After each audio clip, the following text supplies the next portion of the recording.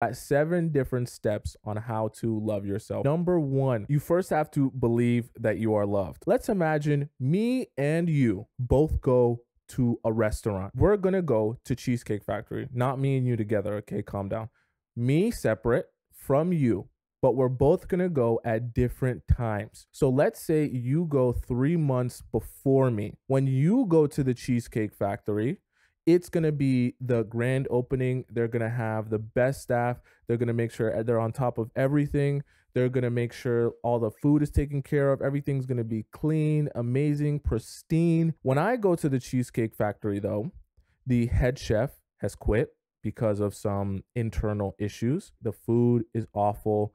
When I get my cheesecake, it's half melted. You're going to say, I would definitely recommend the Cheesecake Factory. And I'm going to describe the same place that you went to as the worst experience that I've ever had. Now imagine if when I went to the restaurant, let's say I hadn't eaten for 3 days. But now, because I've went there and I'm starving, I could literally eat a horse.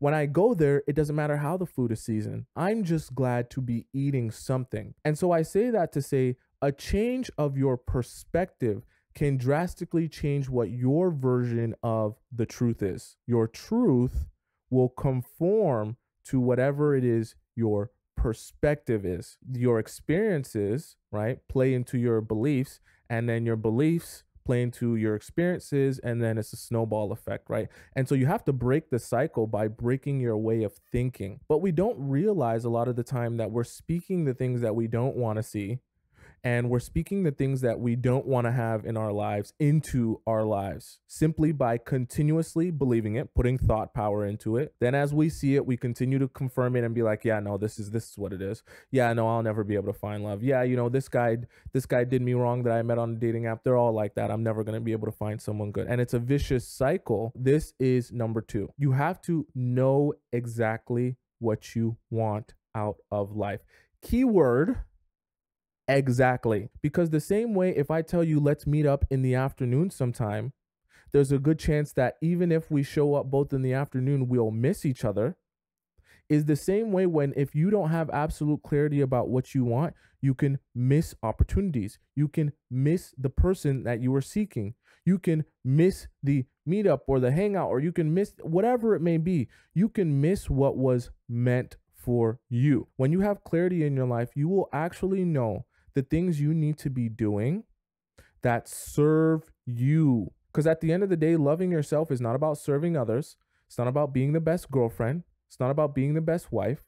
Loving yourself is about learning how to serve you. I always recommend to you guys, you should be writing down a wish list, meaning what you want in a relationship and what you want in a partner, what you want in your career, what you're passionate about, and it should consist of everything that you want in detail. Number 3, get rid of habits and people that don't align with your vision. For example, if I'm a man, I am a man, and I'm training for a triathlon that's in a couple of weeks, but I'm going to the club every weekend and getting blackout drunk, that habit is probably not going to serve me well for training for a triathlon, because I'm spending a whole bunch of time getting drunk, which means I can't go out and train hard because the next day I'll be all hungover. And so I'm suffering because I'm not going to be able to reach my goals to the point where I want to reach my goals, because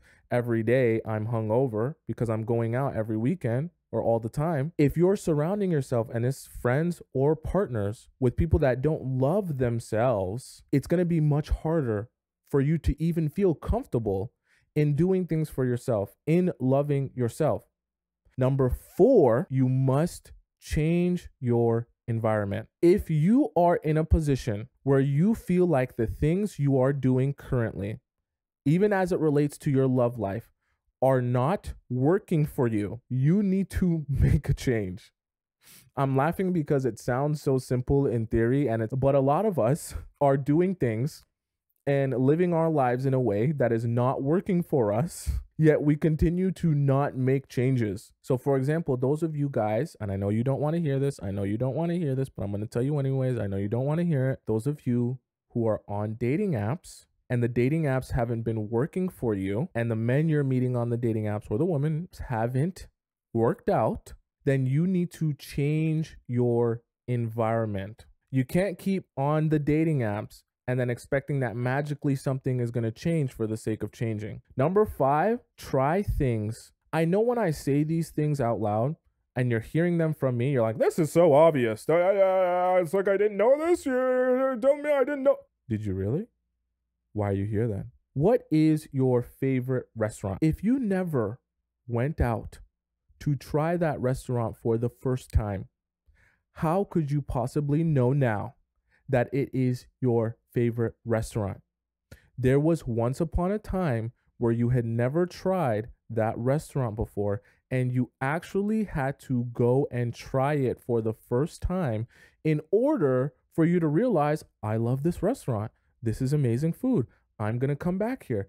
And then it became your favorite restaurant. If you never step outside of your comfort zone and try things, you will never be able to discover the things that you truly enjoy. Number 6, stop focusing on what others are doing. In order for you to properly love yourself, you need to have singular focus on you and what you're doing. Do you know who Kim Kardashian's last ex was? How many of us have a celebrity that we know how old their children are? We know how old they are. We know how many kids they got. We know who their spouse is. I'm not saying there's anything particularly wrong with knowing, because even I know who Kim Kardashian's ex is. Her ex is Pete Davidson. It's so easy to fall into the trap of being so invested in someone else's life, zapping all of that energy away from yourself. Because the problem is that you only have 100% of your energy. So if you add more energy into some places, it's going to take away your ability to have energy in other places. The more energy you're putting in and investing into other people's lives, what they are or what they aren't doing, the less energy you have for yourself. The last and final one, give yourself everything you want from other people, whether that be consistency, whether that be gifts, whether that be just pure unconditional love, whatever it may be, make sure you're giving that to yourself. You want someone to buy you fancy dinners? Buy yourself a fancy dinner every once in a while, right? Do the things that if you want other people to treat you a particular way, treat yourself that way first, and you'll begin attracting that energy towards you. If I wanted a confident woman, but I was a super shy guy, in the corner, I didn't want to talk to anyone. I didn't want to look at anyone in the eyes. I couldn't even hold a conversation. There's a much more likely chance that I'll attract a shy person than I will a confident person. And there's a much more likely chance that if I was actually a confident person, then I would attract a confident person.